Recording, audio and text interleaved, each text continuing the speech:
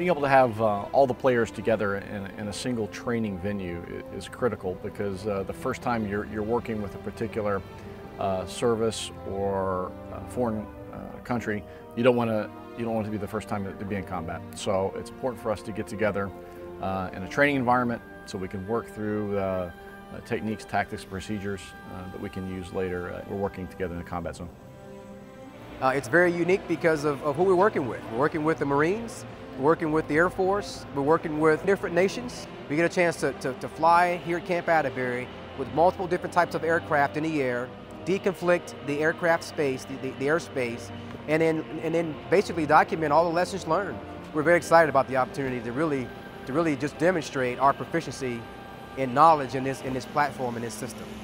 It's very expensive to change the software once it gets to an airplane, but it's very easy to change it when engineers are sitting next to each other on a computer. And we've literally saved on the order of millions of dollars in software development costs because of some problem that folks sitting next to each other have found in a lab environment in Bull Quest.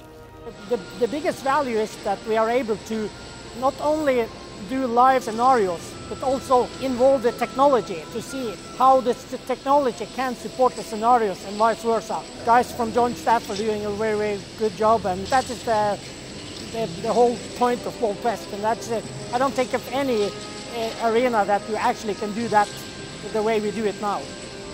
This venue is great. It's close enough to the air bases, so we get a lot of time with the airframes overhead, and we have enough facilities here for more radios than I've ever seen in one spot in my life to all plug in and operate. And the range facility itself out there with the variety of targets makes the JTACs work, and it actually tests the system instead of doing it on a billiard table where it would be too easy.